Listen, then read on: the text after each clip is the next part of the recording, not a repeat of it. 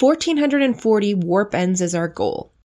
1,440 individual threads that can't tangle or knot. It's a lot to keep track of. We've been slowly building up to that number. The spooler brought us up from one end on a cone to 32 ends on a spool. Our next piece of equipment allows us to simultaneously pull the 32 ends off, in our case, 12 spools, at the same time. This little miracle worker is called the Creel.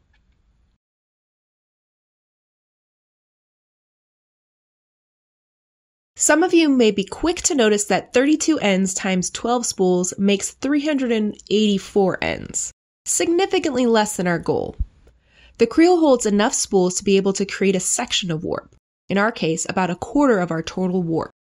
Baby steps. The Creel does not work alone. Ends are pulled off the spools and threaded through a series of reeds and rollers on a dressing frame, or reed stand, to keep everything even, parallel, and under the right amount of tension. Thomas K. Woolen Mill records and photographs showed that a variety of machines were used to do this work in the past. An 1890 inventory showed a Cleveland 100-inch 6-spool rack warp dresser. A 1906 inventory showed the mill was using one Davis and Ferber and one homemade dresser and beamer. This 1947 photograph shows a much more elaborate setup. The Creel we are using today came to the museum in 1996 from the Paris Woolen Mill in Staten, Oregon. The dressing frame, former millwright David Birch remembered, was built to help demonstrate and complete a warping project the museum underwent some years ago. Kind of appropriate given the tradition of homemade equipment that went before it here. Period textbooks suggest there were a lot of equipment available to help with this step of dressing. Some machines were even designed to dip the yarn in a sizing agent, a chemical designed to help keep threads from breaking, before the next steps. We haven't found any evidence yet that that step was employed here at this mill, but it's an interesting fact nonetheless. While the Creel and dressing frame had been set up for a small-scale dressing project for a home loom in the recent past, and was left threaded as part of the display, this is the first time these two pieces are being put to action for a commercial-sized project. We needed first to remove the old yarn and spools, but we did this strategically. Placing the ends through the teeny tiny dents of the reed on the frame is fiddly work. In order to theoretically save ourselves some time, we decided to leave the frame threaded and just cut and tie the ends so we could tie on our new ends and pull them through the frame. Well, it was a good idea, but our job requires a lot more ends than the previous one, so I'm not sure how much time it actually ended up saving us in the long run. Threads severed, we removed the old spools and placed the new ones on the racks on the Creel. The spool holders are adjustable and staggered on the Creel. This helps keep the ends further apart and hopefully less tangled as they're pulled off. The Creel also has a series of bars designed to be able to hold drag weights on the top of the spools. These are pretty simple in design, just a notched wooden board with a weight attached to it.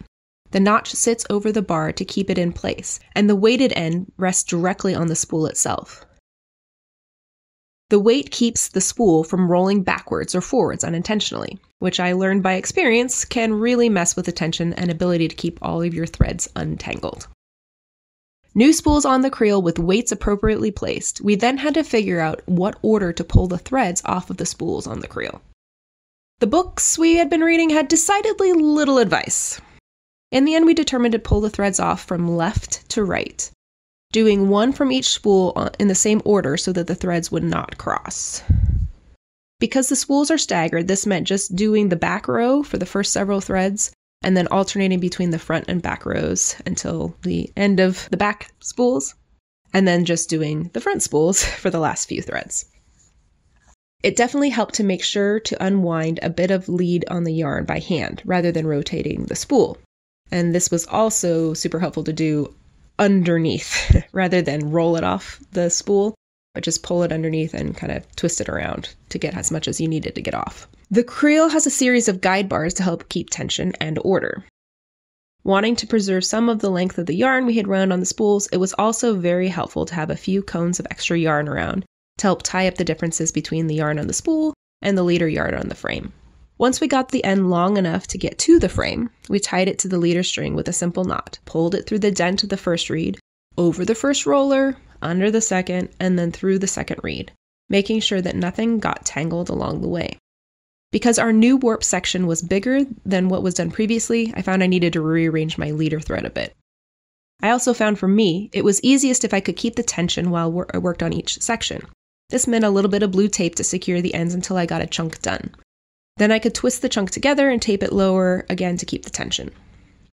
And that was the routine for several months. It is tedious work and requires a lot of concentration to make sure, well, I don't know, that we didn't forget to thread over a guide bar or miss a dent in the reed. Not like that ever happened. Okay, it happened a lot. In what seemed like several million knots later, we finally had our first section of warp ready to go. Join us next time as we use the pinreel to bring our warp sections together.